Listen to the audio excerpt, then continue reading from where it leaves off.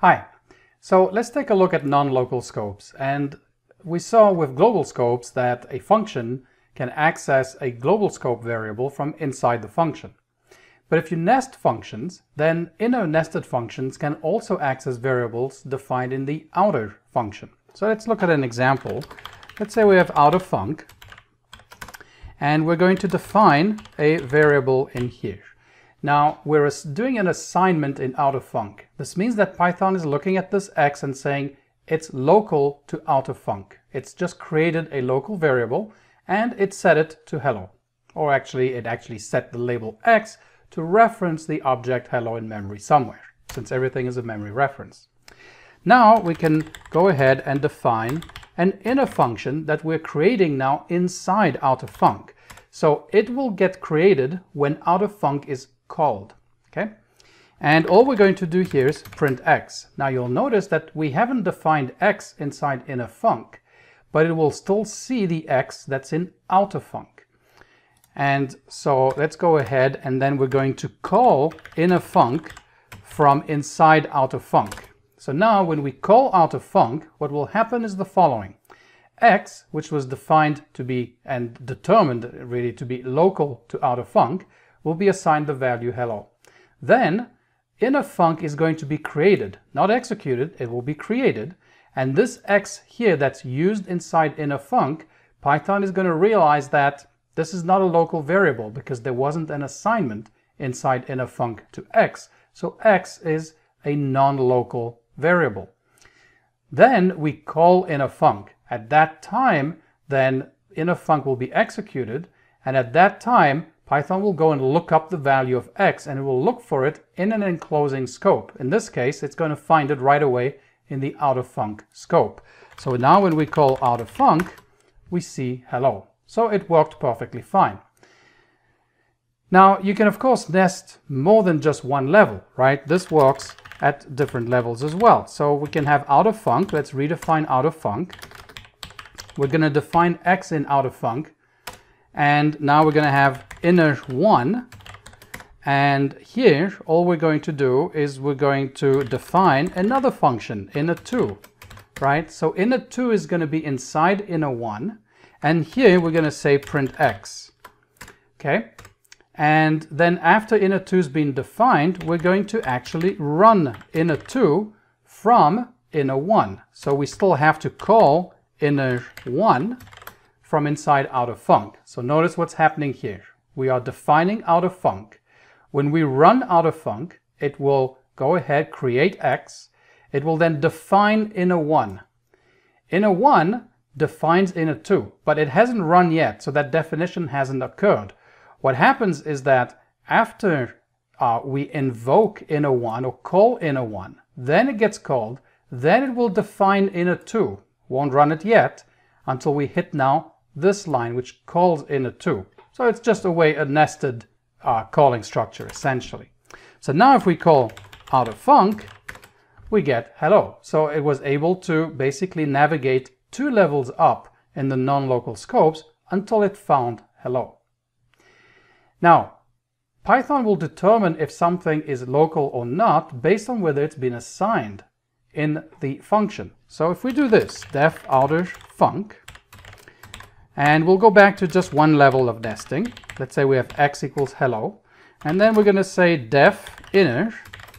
And for inner, we're going to redefine x and say x is equal to, let's say, Python.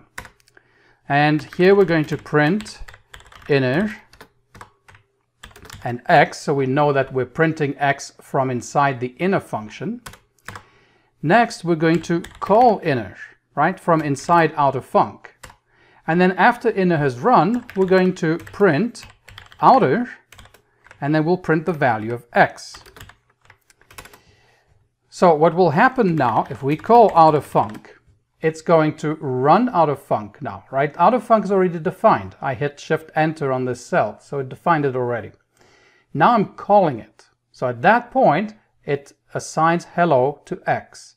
It then creates the inner function. Hasn't run it yet, just creates it. Now it calls inner. At that point, this code runs. But when inner was created, not run, when inner was created, Python looked at this code and saw an assignment to x. So it said, oh, okay, x is a local variable. So this x over here is not the same as the x over here.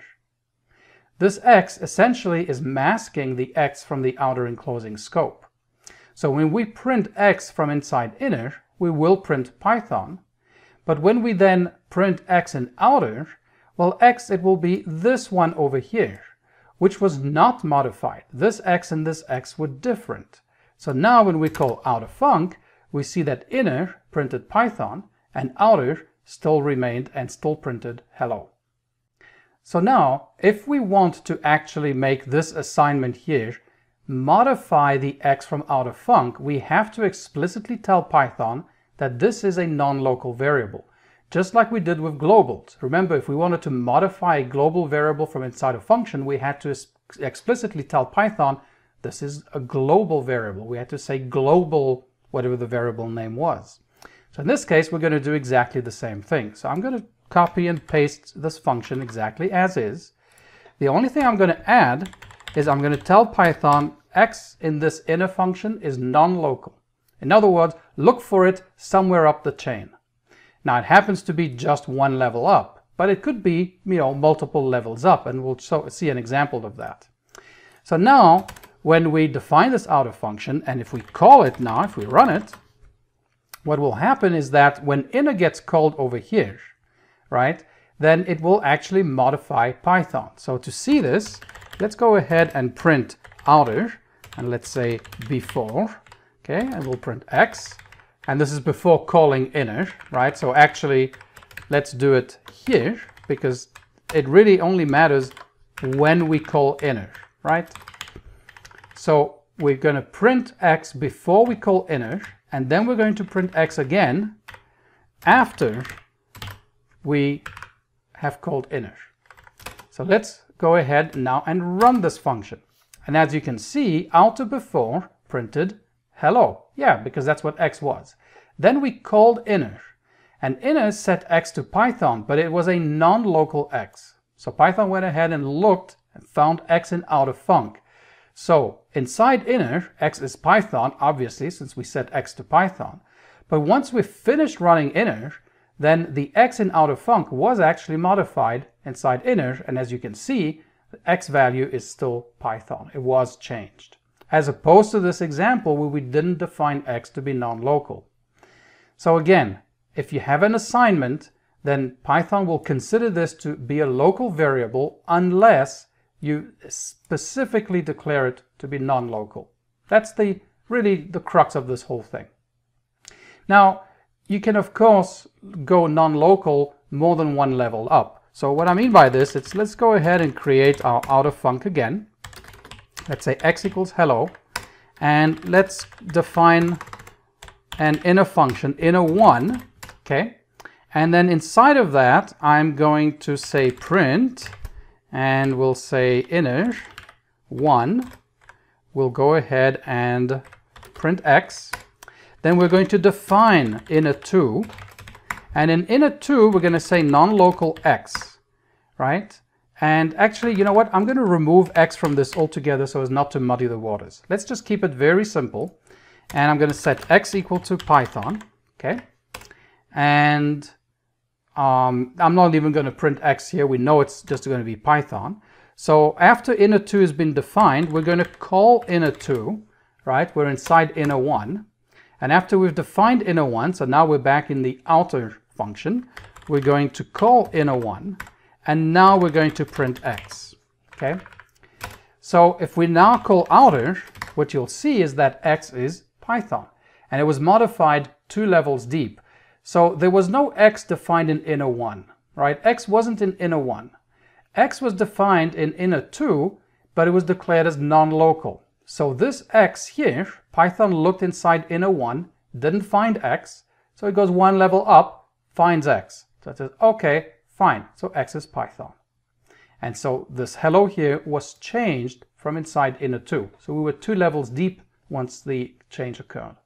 Now we can make non-local at different nesting levels as well. So if we go back and take this example, so I'm just going to copy paste it. And now in inner1, I'm going to say nonlocal x as well. And I'm going to say x is equal to Python in inner1. And then in inner2, I'm going to change x to Monty. Okay. Now, after we've finished running everything, let's see what the value of x is.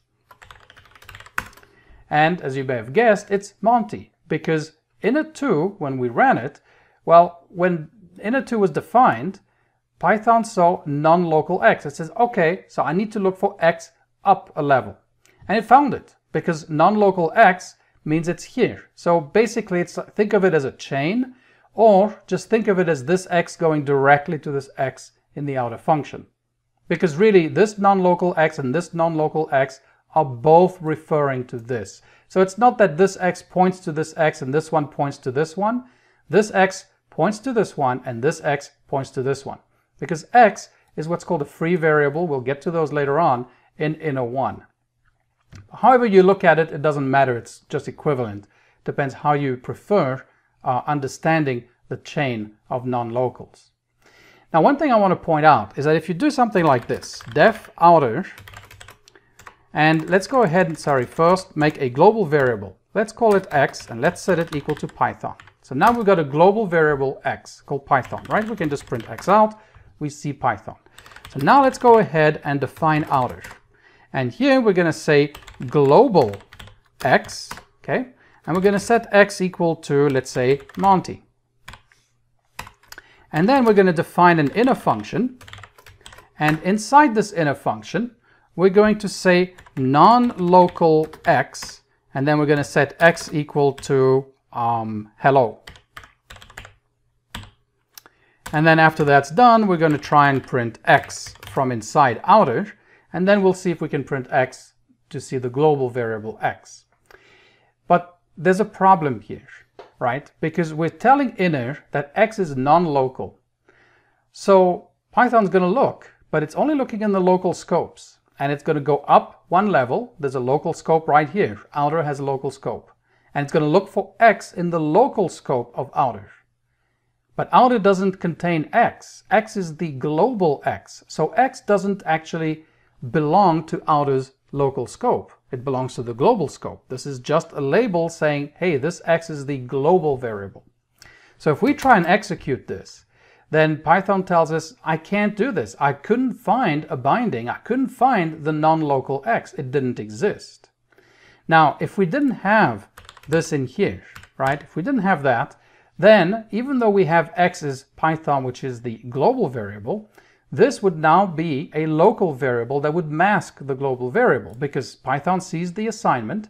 There is no global or non-local declaration for x. In fact, non-local wouldn't work because there is no local scope outside of outer. It's running directly in the module. But this one is local to outer. So this will work just fine, right? And if we execute outer,